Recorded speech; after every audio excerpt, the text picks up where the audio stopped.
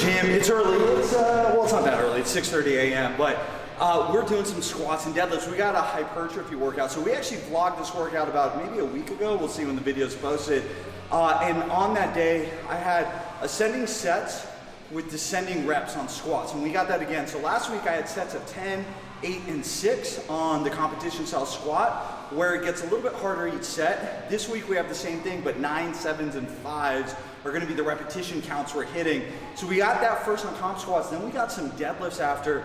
Kind of a heavier set of 6, I believe it is. I gotta double check on the program, but nothing too heavy. This is the secondary day on kind of my version of the Prime program. I am altering it just because of some of the injuries and things I've incurred. That's one of our group coaching programs available over at prime-strength.com.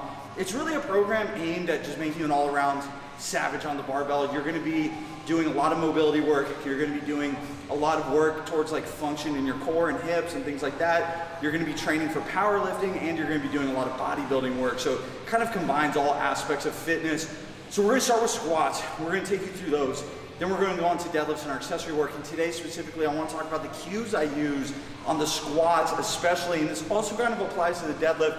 We're gonna talk about foot pressure, but I'm gonna get warmed up to about maybe my first working set of 9. I'm aiming for something around RP 4 to 5, where it's like a decently challenging set, but nothing near failure, and then we keep getting heavier from there. Last week I hit 325, 345, and 365. So this week I'm trying to beat that by at least like 10 pounds on each set.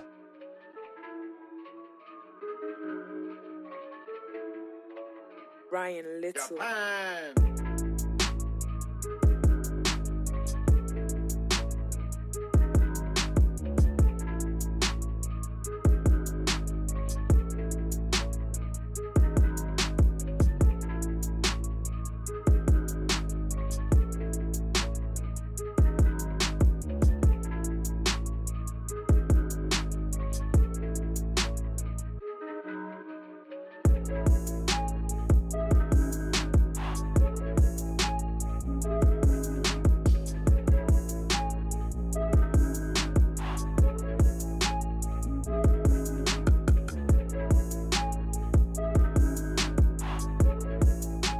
Okay guys, so getting up here to my first working set, this is 345. So last week this was the second set I did for 8 reps. This week we're doing it for 9 here on the first set of these ascending sets. This should feel pretty smooth. Now I'm not gonna lie, I'm a little beat up, I'm a little fatigued, I'm tired. I recently reintroduced squatting again from the ground up since that adductor tear. And then on top of that, I'm actually finally getting back to benching some challenging weights. I haven't been benching heavy in a while. So shoulders are feeling tight and achy. Hips are feeling a little tight, everything's feeling a little beat. And I just like to point that out because I am by no means a professional lifter in the sense that like, I don't just lift, go home, live off of social media fame.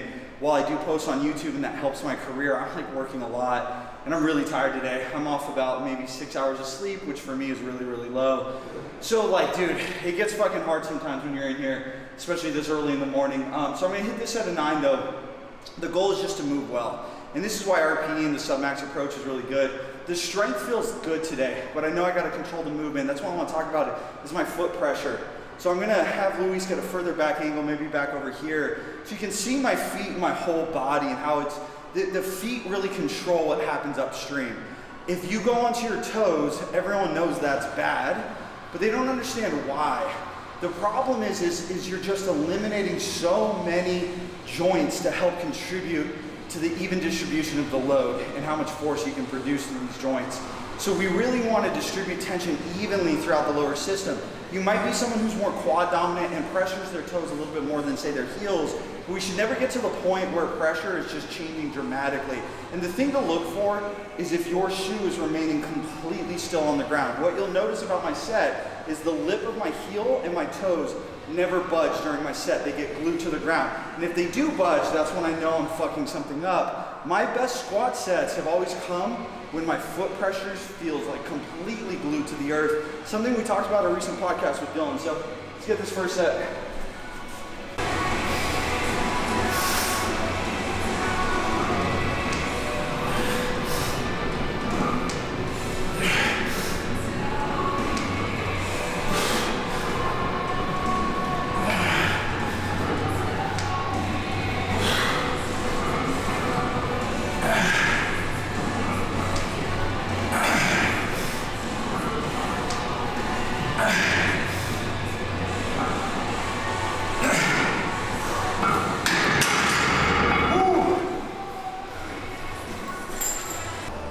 So second set here, 365 pounds. This is a squat bar, so it weighs 55 pounds.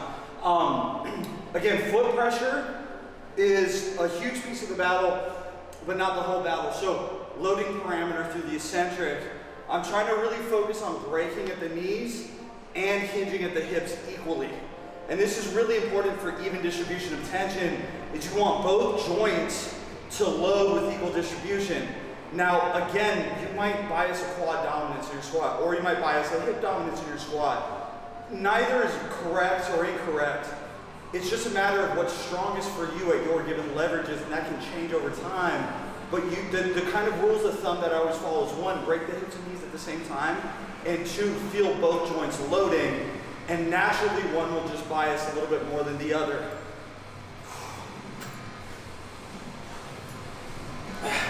Going for 7 reps here.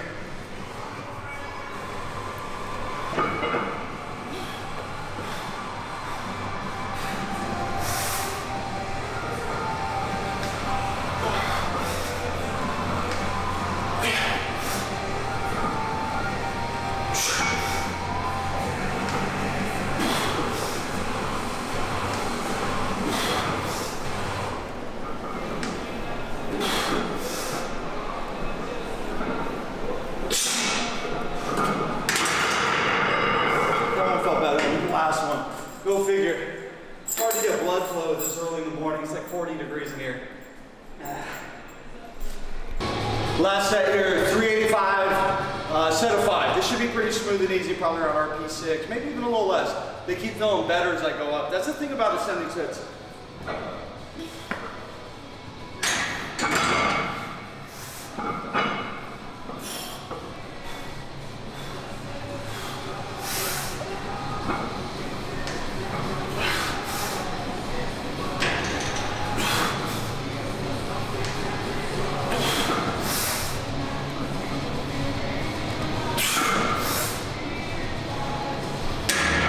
Shit, too deep. Woo! What? I hit the safety support. Whoopsie. All right, deadlift time. That was really easy.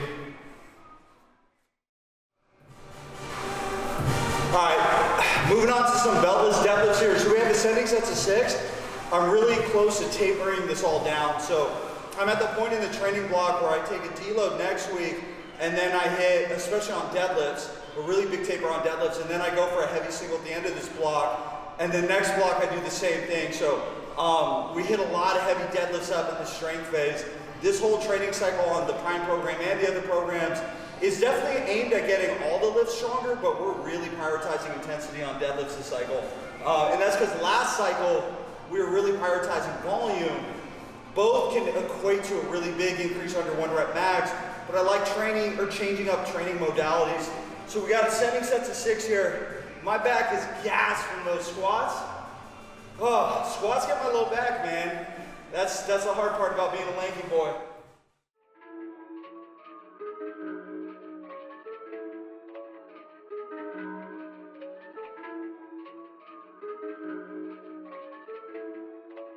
Ryan Little.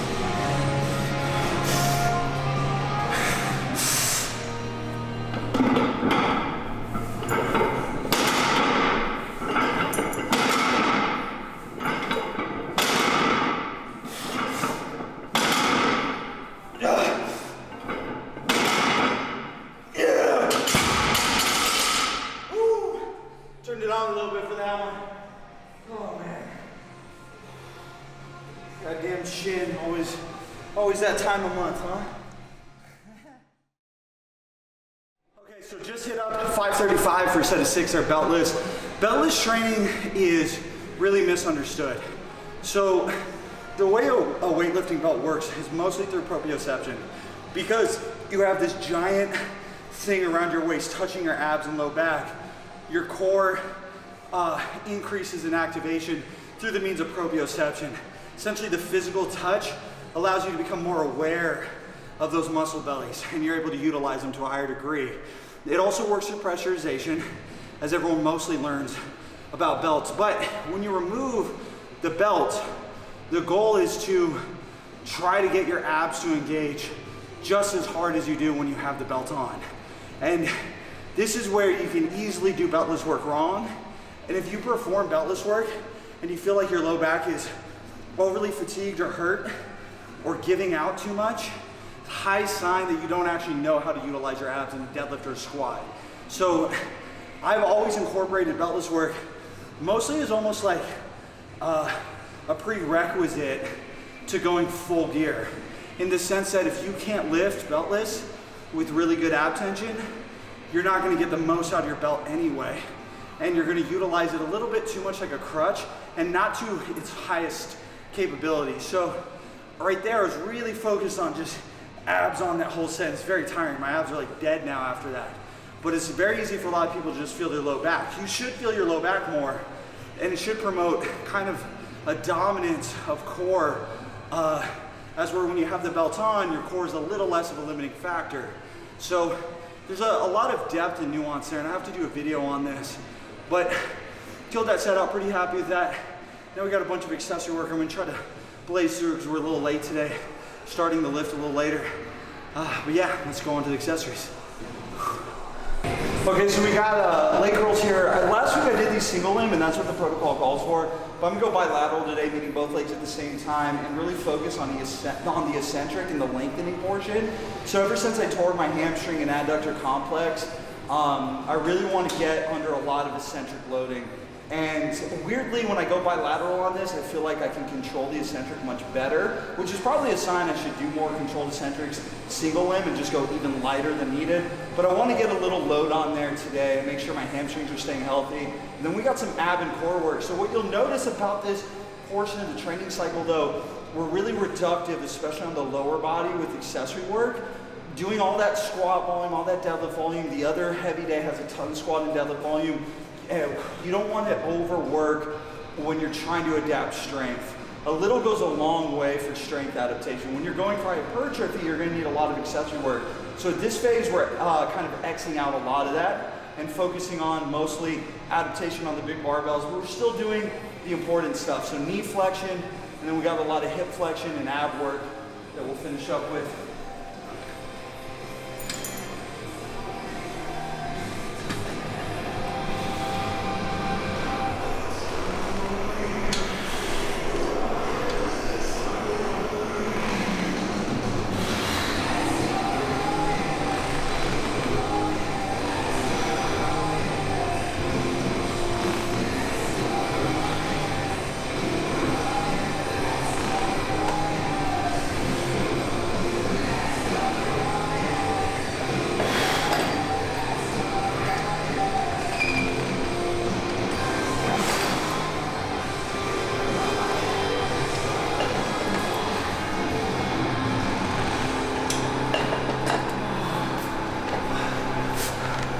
So, this is still filming. So with these, I think a lot of people, when they see like 5 exercises on a protocol, the reason that can seem easy is maybe to a beginner it could be because they just can't exert themselves at the same level an intermediate or advanced athlete can. But more importantly, I think most people approach, like let's say this leg curl, so lazy. And they just kind of go through the motions. Right now I'm controlling my pelvis by keeping my abs engaged so I don't overextend the low back too much. I'm really controlling the eccentric. I'm controlling knee position to amount for how much hip rotation I have. There's so much going on up here, and these are fucking tiring. Like normally I could just heave this around. I swear to God, I could get like 15 to 20 reps. But when I orient it in a way that matches what I'm trying to get out of it from an adaptation standpoint, getting the hip rotation exactly where I want it to where I buy hip internal rotation, getting my pelvis out of extension, or excuse me, anterior pelvic tilt, low back out of extension, all of a sudden these get incredibly hard, and it requires an extreme amount of total body control. So when people tell me, like, oh, I'm not doing that much volume on your protocol in the group coaching, which I've had that critique, admittedly, you're not getting the most out of it because you're not putting in the most. You should be mastering your leg curls exactly how you master your squat or deadlift, and if you're not going to grow optimally.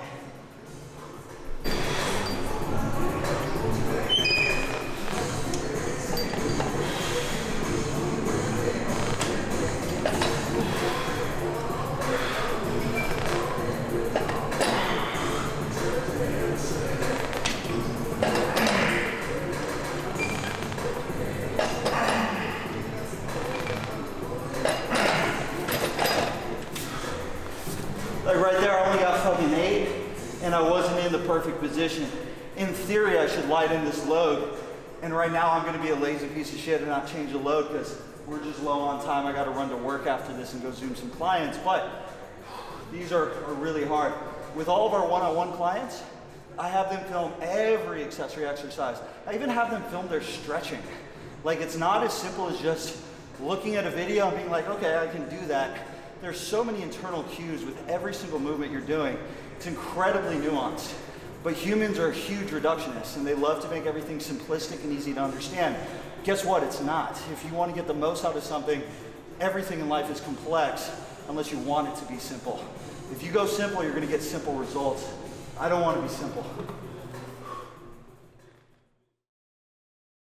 Okay, so we got some hanging leg raises, and I'm going to do them into that L sit on the way down, really trying to keep that hollow body, which just means like not overextending. So I don't want my low back to look like this in the bottom, or even like this. I want to maintain this position as much as possible, spine neutral, which is really hard to do. And the thing about this is it's going to lengthen my torso, which again, a lot of people don't realize the abs draw in. Some of you guys have seen that video that went viral a few years back with the Chinese weightlifters who brace by drawing their core in. Not everyone actually does a distended brace. So the abs have a lot of functions, and those deep core muscles actually draw everything in, specifically the TBA and the psoas. But that's a whole other biomechanic video for another time. So I'm trying to really stay long and tight in the core. I explained this more a little bit in the last video, so we're just gonna get to it. I'm really fatigued, so I have no clue how many I'm gonna get. So difference is I wanna hold this position, not this, okay? So lats engage, core engage.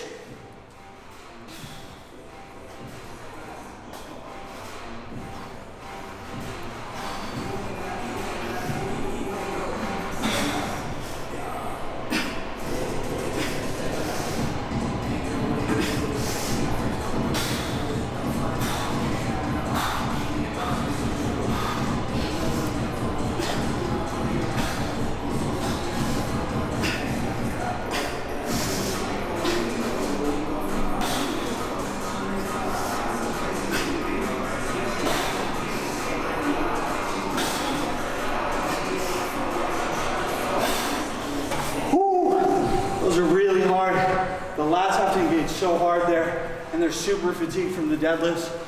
Oh man, I'm ready for this fucking taper to take me away. Everything just kind of hurts right now. That's the reality of this lifting shit. So sometimes I think people don't realize like how much us, even us YouTubers that have been doing this for 10, 11 years now, coming up on 11 years, like my body hurts most days. Like I don't move around that well until I start warming up. And there's a time and a place where I move better. In the off season, I don't feel as beat up. But right now that I'm pushing the deadlift so much, low back feels smoked. Lats are tired, shoulders and elbows and everything achy. Just part of the game. So we're gonna do one more set here. I won't film that though. I'm gonna film the Copenhagen planks after, and then we're done. And then cardio.